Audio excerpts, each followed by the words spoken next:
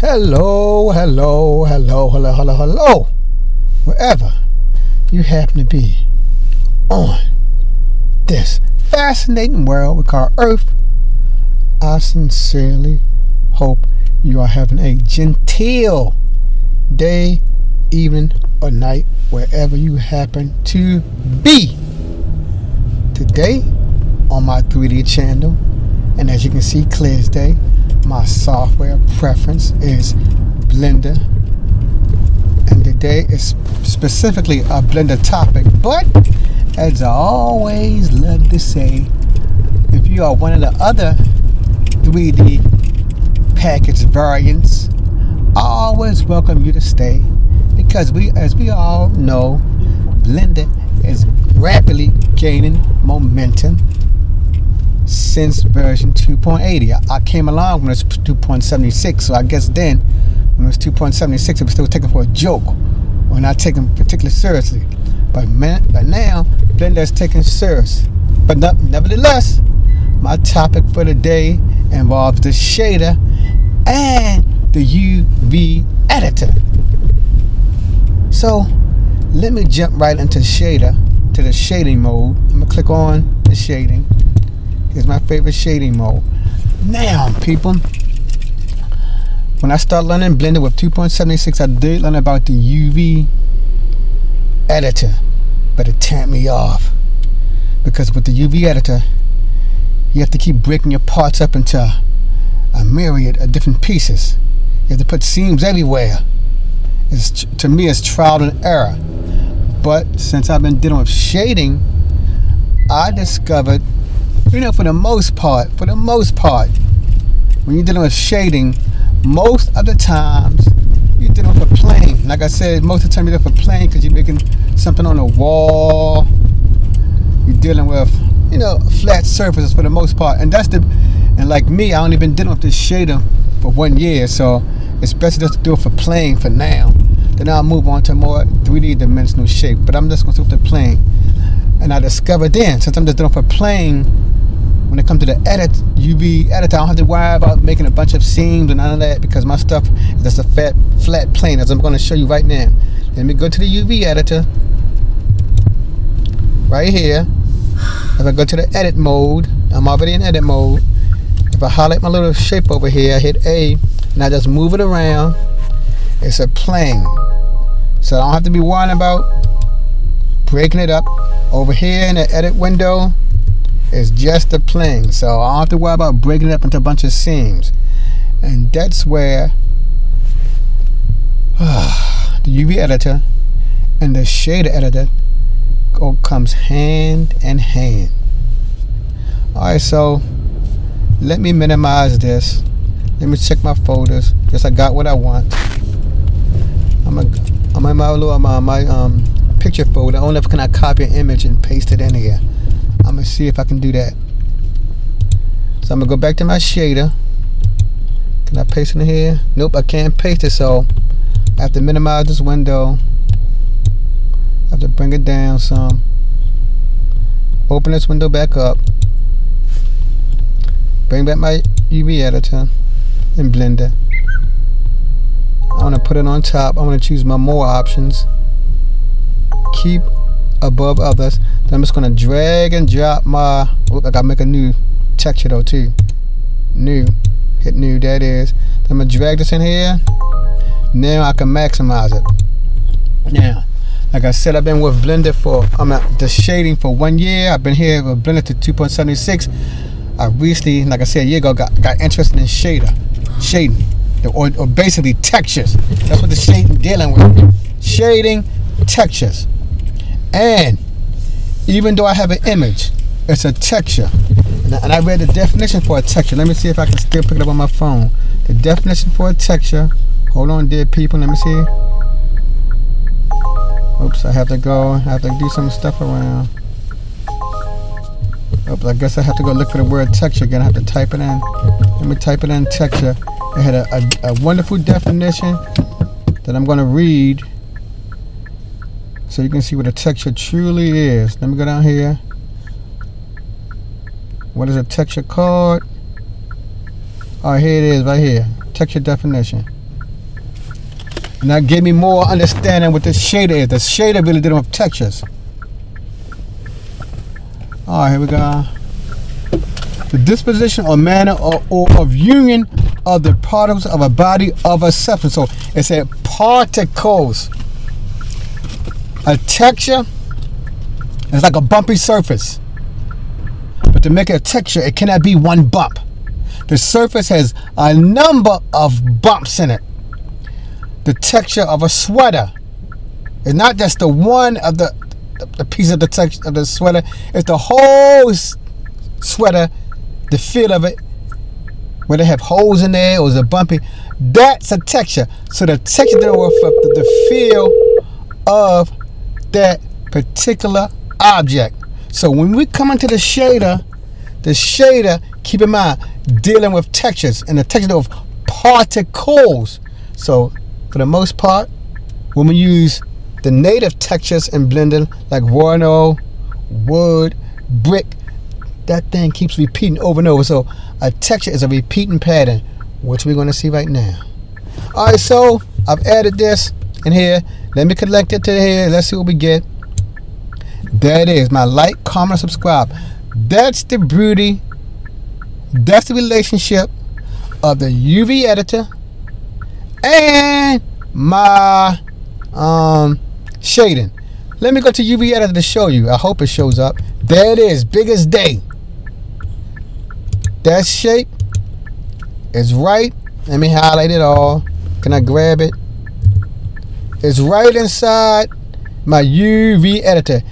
When I'm grabbing now, rotating now, that represents my plane over there. So as we can see, when it comes to images, the UV editor and the shading, it has a tight relationship. Nobody ever told me that before. No one ever said that. They may have done this, but I rarely see them employ an image in there. So remember that UV mapping and the shading, when you bring in the images, they have a tight woven relationship, but there's more to it. Because when I used to be in a UV editor, right here, I couldn't change it any. You see my red, my background red, it stayed red. My border yellow, it stayed yellow. But I discovered in the shading, you can give your textures like more of a pizzazz to it. You can give it more pizzazz. I don't have to stick with the colors that naturally come with my UV image. I can change it inside the shader. Let's dive right into it. But first, as always, I just want to bring in my there's two ways I can do this. Since I have a UV image, I got two ways. I can say UV map. Hook it up right here. Choose UV map right there, and that UV map represents my image. But it's not going to change much because I already cut it. Because I already have my image right over there. So, but you see a switch. So that I can go right to the UV. I can go right up there to add input and just choose UV map, and I can bring in my particular UV. That's one way of doing it. But yes, I'll leave it like that because I'll leave it just like that.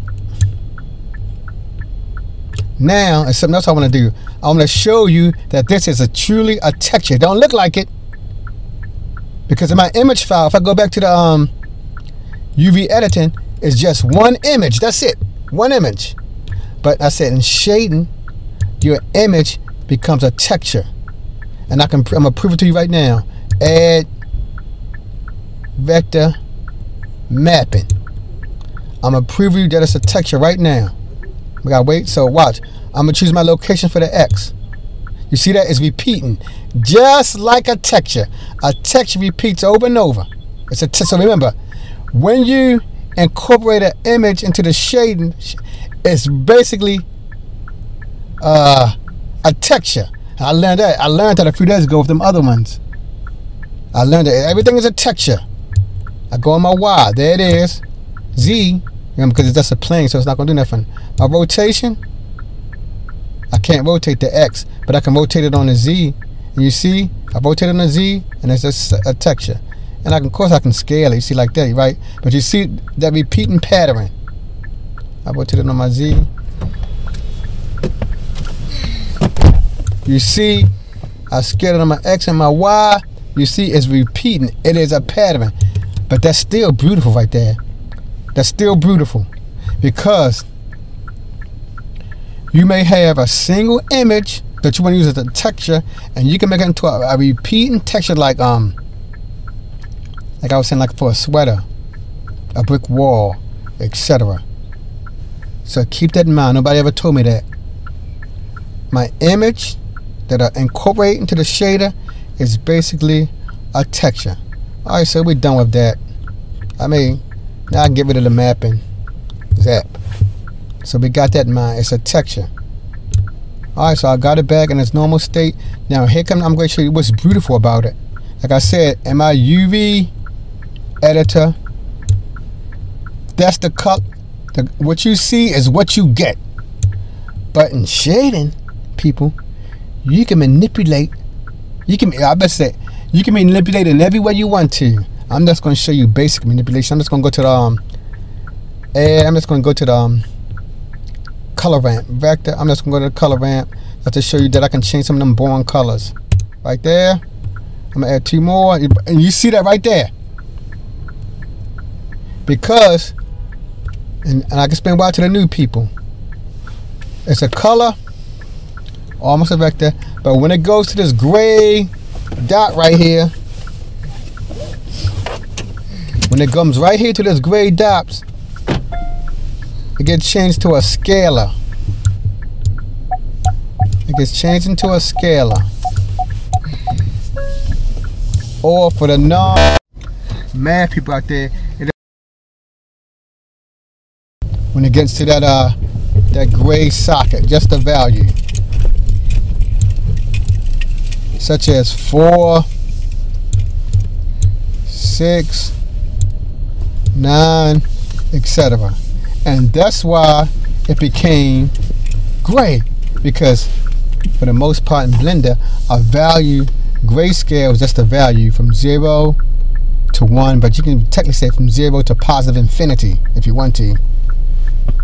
0 black, 1 and beyond is white.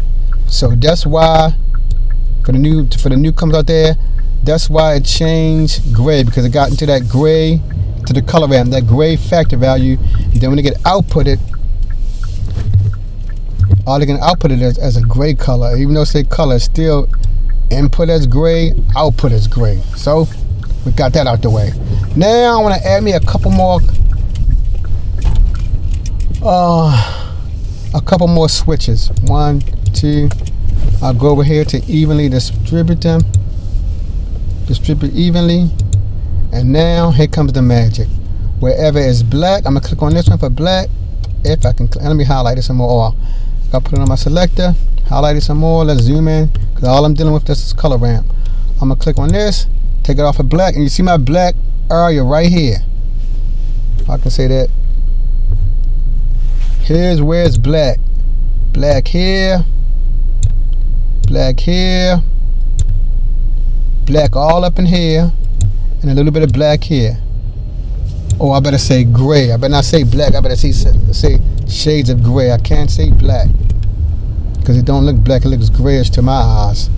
To your eyes, it may look black. Some of it's black. I can say at the top it looks black, but when it comes down to the bottom part, it looks grayish. Okay, so I'm gonna take my click on black.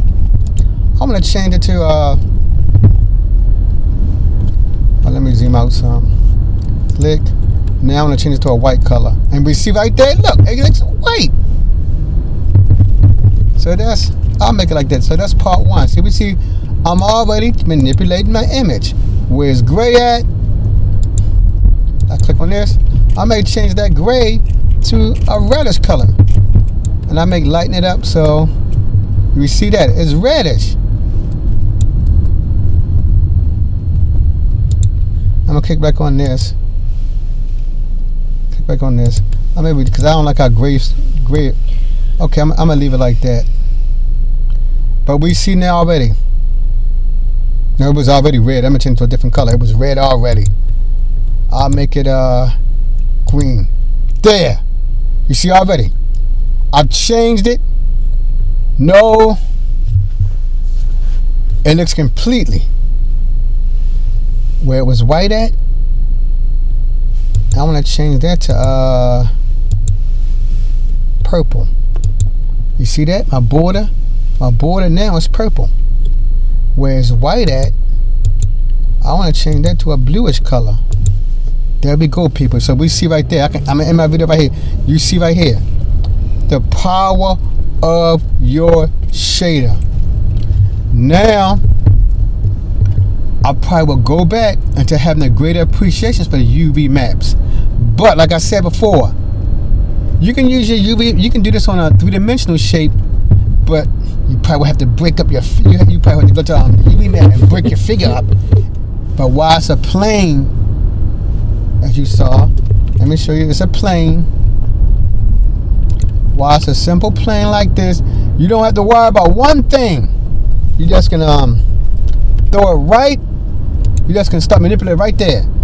Thank you for stopping by, my people, to see my title, the correspondence between A, the UV map, and B, shading a texture. And like I said before, when you use the shading works on textures. A texture is a repeating pattern. Like I said, I've been doing it for 1 year. I'm growing. I still want to do some other stuff I want to go over, but I'm growing. Thank you for stopping by. As I love to say to the new people, keep growing, keep striving. Please don't stop. You see, I've been blending for 2.76, and I haven't stopped. I had my professional occupation. Blender is more like a hobby for me. But once you get into something, you know, like Blender, it's hard to give it up. Till the next time in the family, Duty family, peace.